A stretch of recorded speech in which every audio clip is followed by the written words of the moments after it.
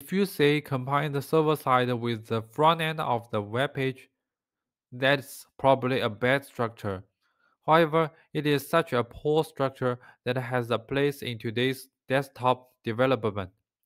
It's Electron.js.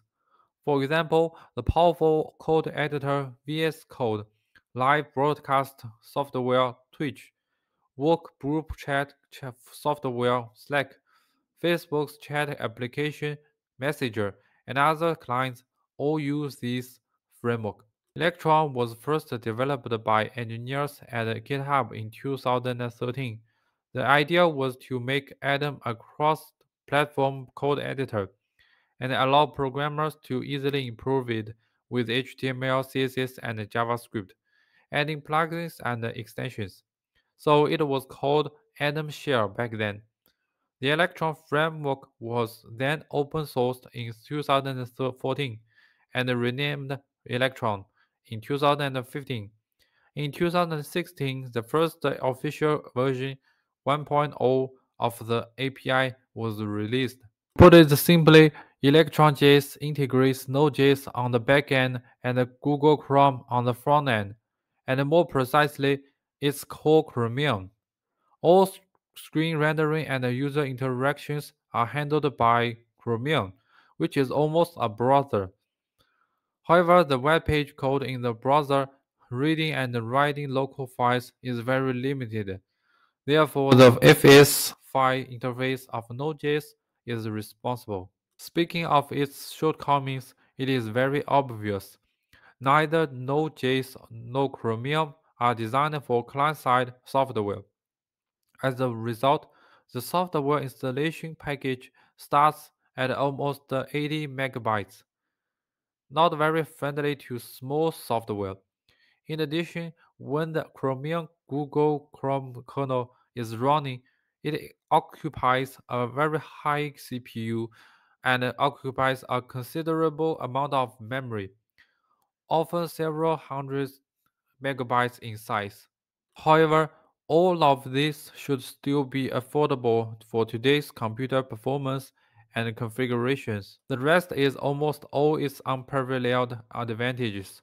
First of all, cross-platform. Windows, macOS, and Linux supports JavaScript, the most popular language in the world. The development cost is relatively low, and you can enjoy the Node.js ecosystem and front-end open source resources. For example, you can use third-party packages on the npm line and put them in the Node module folder, as long as it can accept a large disk usage. In terms of specific structure, Electron has a default main process, which is the main process of Node.js. Then it can create multiple child processes, render process for rendering.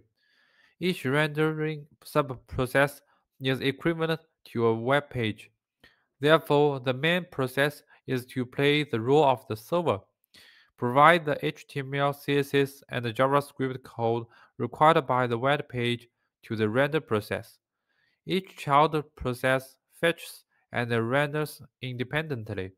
In addition to this HTTP communication, for more efficient communication between processes, Electron.js provides inter-process communication, in short IPC.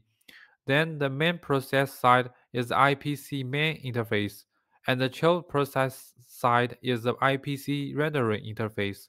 Both sides can communicate any serializable information. There is a more convenient way to add the node integration parameter setting in the creating of the render process. You can provide it with the Node.js environment. In this way, it is equivalent to breaking through the limitations of the browser. When writing front-end code, you can also use it directly, such as reading and writing local files and calling it from the command line. However, there is also a certain danger in doing so, because some of the front-end JS code is downloaded from the internet. If the code contains offensive parts and intentionally calls local files and system interfaces, there will be certain security risks. After all, the JS execution environment in the browser is in a very secure sandbox environment. If the performance of JavaScript is not enough, you can use the C++ add-ons provided by Node.js to meet the needs of high-performance computing in the form of plugins. Of course, you can also use WebAssembly, which is a web version of assembly. Both Node.js and Chromium platforms provide WebAssembly functionalities internally. We can mix programming. In addition, use third-party packaging tools such as Electron Builder, Direct Build packaging. Packaged Electron can provide auto-update automatic upgrade function. That is to say, users only need to download and install it once, and then release a new version every time it is released. User installed software is automatically updated. Also, the downloaded code is the changed part.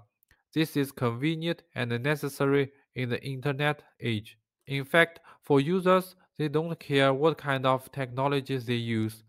What they want is a product or service that is faster, more stable, and more feature rich at an affordable price. So whether it's Electron.js or something else, it's okay. However, as a technology decision maker, it is necessary to understand how to find the optimal balance point to satisfy users among the development cost, development efficiency, and the quality of the developed product. Alright, that's it for this video.